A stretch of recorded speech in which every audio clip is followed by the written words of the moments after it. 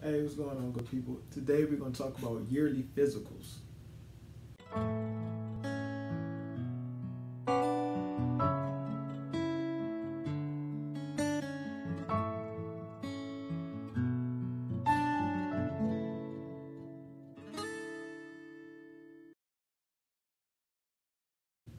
Hey, what's going on, good people? It's your boy James Harris, founder of a movement called Mental Health, which focuses on men's overall wellness, their mental health, as well as their physical health. And I'm also the author of a book called Man Just Express Yourself, which is an interactive planner guide for boys and men to better express themselves. Definitely appreciate everybody who went out, got your copy. The month of June, it was 15% off, so I hope you took advantage of that. And it was 15% off just for the simple fact of so many different things transpired in the month of June. Of course, it's Men's Health Month. Of course, it's Pride Month, PTSD Awareness Month. So I just wanted to ensure that I was doing my due diligence to have men to be able to have access to the information. So definitely thank all the partners out there who went and got this tool for your partner, the parents who got this tool for their, the young men that they're raising, and of course salute especially to my fellow colleague therapists, mental health professionals who got this as a tool to do interventions or a conversation starter within your practice. I definitely appreciate you. Hey, be sure to like, share, subscribe to this channel, please, and submit me your questions. If you got a topic or something you want me to discuss, I definitely can do that. But today we talk about something, one, because a lot of men tend to neglect their bodies in addition to other things, but of course, this is part of the reason why I started Mental Heal, to be honest, talking about yearly physicals. A couple of people within my immediate circle didn't get yearly physicals, and they could have had a lot of prevention to other illnesses and things like that. So we're going to get into it.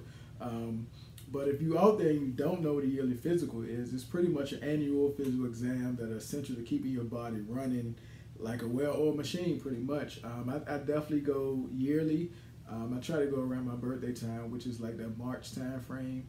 And if something else is bothering me before then or after then, I definitely ensure that I, relay that to my healthcare provider as well. I'm a veteran, so I go to the VA. We're not going to talk about how those long lines are in addition to other places. But you can probably get a yearly physical at any urgent care, or if you don't have a medical provider that you've been dealing with. The benefit, though, of yearly physical is definitely paying a visit to your doctor allows you to address specific health concerns. Even if you feel like you don't have any, you definitely probably still want to, just get that history going of you attending yearly just to reduce or prevent different things like chronic illnesses, to keep your body, make sure that you're in the optimal health. And at a certain age range, you can definitely want to ensure that you get these. And we're going to discuss that coming up. Unfortunately, like I said, a lot of guys really don't go to doctors or see healthcare providers, not including mental health providers, of course. So, they tend to avoid seeing a doctor unless the situation is warranted. Like, I heard a couple of people say, unless it's coming off or I'm bleeding to death, I'm good. I ain't going to no doctor. So to each his own. But I definitely want to ensure you to go to the doctor, because it could save your life. It can definitely help you to prevent certain things. For some, nothing short of a detached limb, like I said, or a possibility of bleeding out would get you to step foot into a medical facility. And some people, when they play yearly sports, they get those physical exams for the sports team. So, I mean, I guess that's something better than nothing. But physical exams are able to give you the opportunity to build a relationship with your doctor, to see someone who is familiar with your potential medical history. So hopefully, again, that you are charting this, to have that paper trail going in case something happen, you follow that work or in the community, or some people can know, like, oh, send them to this specific doctor. His doctor can, review the charts and see what potentially happened. Most annual exam physicals, they're pretty painless. You in and out in most cases, unless you have specifically things that you want to discuss with your provider. And of course, if you have a good doctor, be completely honest about things that transpired in your past, previous annual physical exams, because it can help you achieve, to stay sane, to stay in good shape. not only from a physical standpoint, but from a mental standpoint as well, because the mind and body is definitely connected. And a lot of things medically can happen from the mental side and can affect your physical side and vice versa. So it's definitely important to get a physical exam.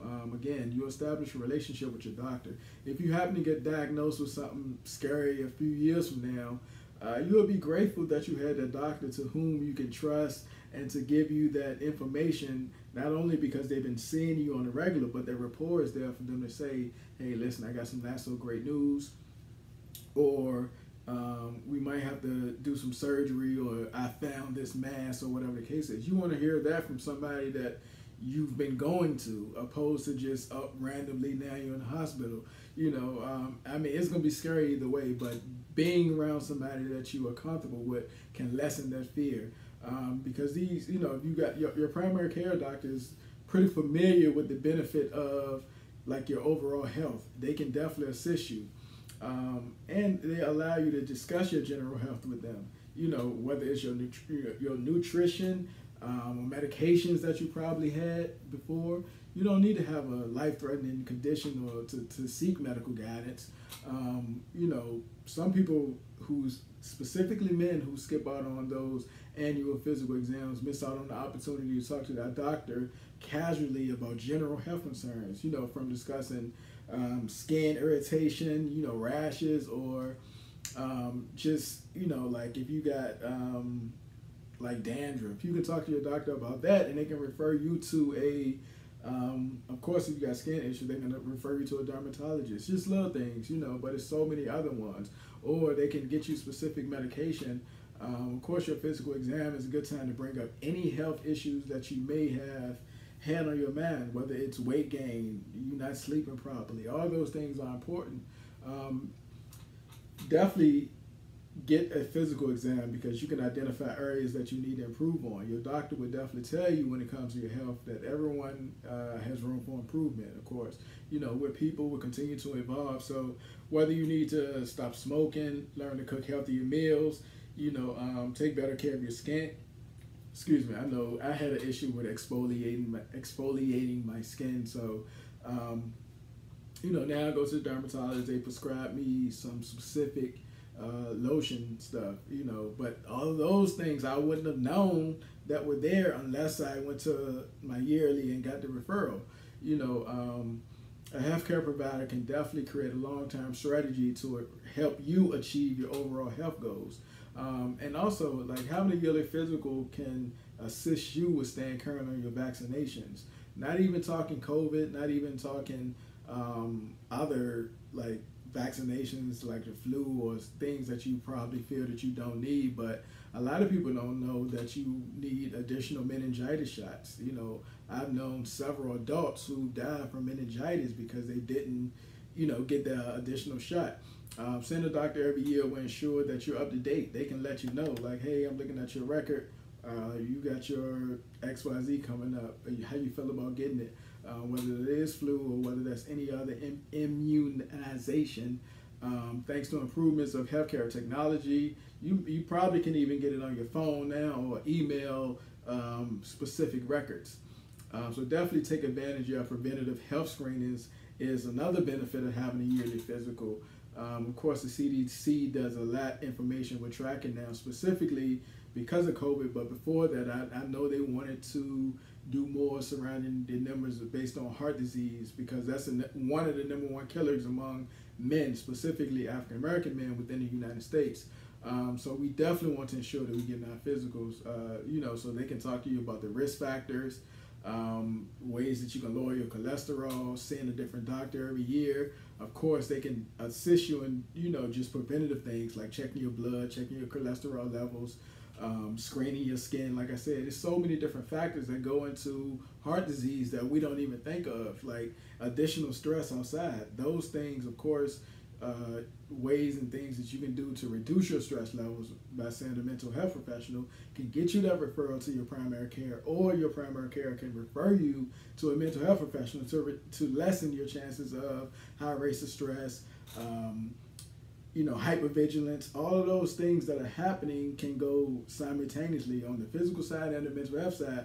But of course, if you get your yearly physical, they can determine which one you need more of, if not both. So there's a couple of different things that you can expect when you go in to get your yearly physical exam. So pretty much, I'm going to just tell you how it is when I go. Like I check in, they know me by name, being that I got a history there. Of course, I've been going, for years now. So some paperwork I have to fill out just to ensure that it's all up-to-date information in case I move or in case I switch insurances and stuff like that. So, of course, the paperwork you have to fill out. The paperwork is just basic questions about your own health. But, of course, when I first started going, they was asking me about my family history health because some medical issues can be hereditary. So it's definitely important to have that history as much as you can. Next, of course, your nurse will bring you into this room. You get your height, you get your weight. They check your temperature, and then from there, you'll be seated to have your exam, wait on your doctor. And they probably get your blood pressure as well, just to ensure that that's overall good. I know for me, I'm a runner. I work out often. So my heartbeat or heart rate is normally like limited. And they always ask if it's a different nurse or a new nurse, like, is anything wrong with your heart? Like from the past, I don't know, I'm a runner. So then they'll flip back and see like, oh, okay, cool. It's always this low or whatever the case is. So just overall medical history, your doctor will, come in the room and then just start asking you different questions, of course, based on the paperwork you filled out. Some of those questions might be related to if you smoking, you drinking, you use drugs, taking prescription pills, like how you exercising, how's your diet, just different things. To be honest, make sure that you are honest with answering the questions to the best of your knowledge. This is a good opportunity to ensure that you have all of the health concerns that you're experiencing answered. Physical examinations are pretty much a way to change the medical growth that is easily for your doctor to check many different parts. So by you being honest with the paperwork and answering the questions, they can know what directly to go to, and it'll get you out there faster too. In some cases, unless it's, you're at a certain age where they need to do a more thorough or detailed exam. In addition to the general inspection of your manhood area, the doctor will ask you to, turn your head, cough side to side, making sure that you don't have any hernias in your stomach or your testicle areas. They might want you to squat just to make sure that you got the full range of motion within your legs. They might make you press against their hands, just basic stuff. Press up while they pressing down just to make sure that you got the full rotation within your shoulders. They'll actually check your heart, your lungs, peek into your eyes, your ears, your throat, your abdomen area. Of course, they're checking the size of like your internal organs as much as they can. And of course, again, they testing that motor function within your reflexes. They got this little thing where they hit your knee or hit your elbow just to make sure that you are responding the way you need to respond in certain cases. And of course, to have preventative screenings and your lab results, those things are definitely important. And depending on your age, your medical history, your doctor may perform additional tests. It's one test that they have to hook you up with all of these, the terminology is escaping me, but they do that to ensure the rhythm of your heart is pretty much steady. For example, guys who are above the age 35, which I'm 35 now, have an increased risk of heart disease, which I spoke of. So, they want to ensure that your labs, like for me, I go a week or two before my actual physical exam just to make sure my lab results are back. So when I'm in the actual physical exam, the doctor can process with me the different results from the labs, if that makes sense. So if I didn't do the labs a week or 2 weeks before, he would know to alert me on, hey, your cholesterol's a little high, try to moderate XYZ, or looking at this blood work, your vitamin D is low, so certain things. So you definitely want to ensure that you are doing those labs a week or two before, and they probably prep you with all this information. So if you're at that increased risk of diabetes, they can check your blood levels and see that. They'll probably tell you to moderate your diet, stop eating certain things, increase your exercise, increase your water intake. Other commonly ordered tests definitely can include screenings of your prostate. Want to make sure that you don't have any aneurysms or STIs, STDs. Those things are definitely important too. So you want to ensure that physical is there. I heard several guys say, I don't need to get a STD or STI check because my partner doesn't have any. So until they get some, I know I don't have any. Okay, if that's how you feel, but get it yourself. Do me a favor, do yourself a favor, and do your family members and your coworkers and everybody who love you a favor by getting your yearly physical. So to prepare for your physical, you probably just want to ensure that you don't be afraid. To be real with you, it's a physical. It's not a pass or fail test or exam. So you want to consider your overall medical history. So if you need to call moms up or pops up and just say, hey, did anybody in our family have XYZ?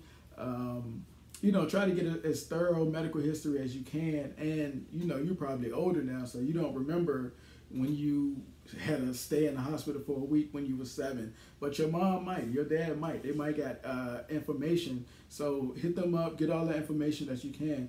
And of course, this will include also your vaccination records.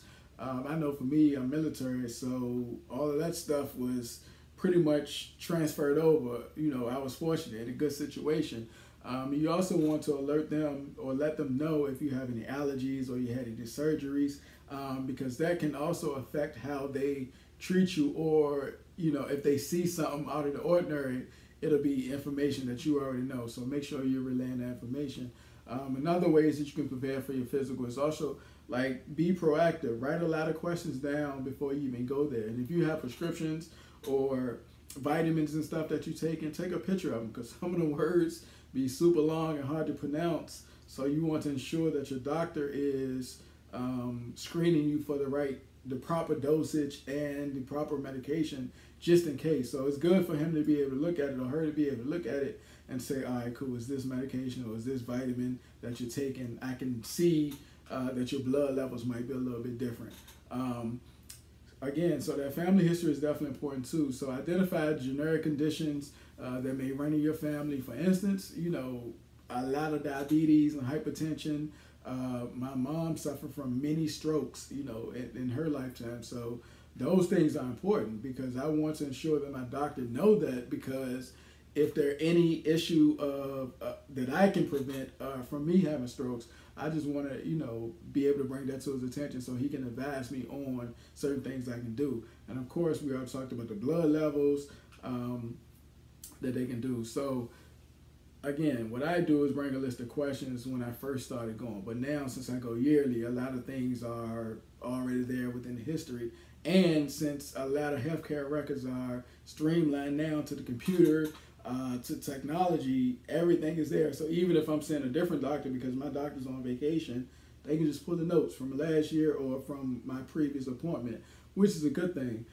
But again, if this is your first one, make sure you write down a list of questions that you have in advance so they will know, and so you can better prepare. The questions probably going to be related to your diet, your exercise, your mental health, of course, your overall wellness, which is important.